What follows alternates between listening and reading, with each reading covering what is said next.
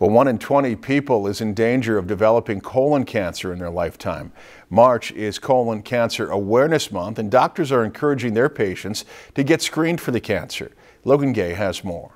Colon cancer is the #2 cause of cancer deaths in the United States. Doctors have found that encouraging routine screenings can make a huge difference. If we find it later in the progression of the disease, the outcome is much worse. Colon cancer usually affects individuals aged 50 years and older, and frequently there are no symptoms. The majority of people who have colon cancer have no symptoms.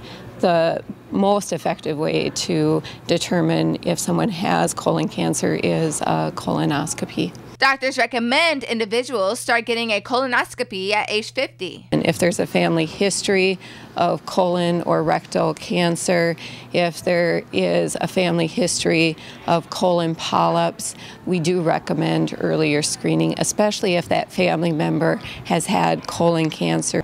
Certain groups, such as African American males, are more at risk of developing colon cancer, so they are advised to start screening at an earlier age. There is a lower age recommendation for patients who are African American because we do see colon cancer earlier in that population. So the screening guideline for African Americans is 45. Doctors suggest individuals to get screened every 10 years. In Brainerd, Logan Gay, Lakeland News. Most colonoscopy screenings take about 30 minutes to complete. If you've enjoyed this segment of Lakeland News, please consider making a tax-deductible contribution to Lakeland Public Television.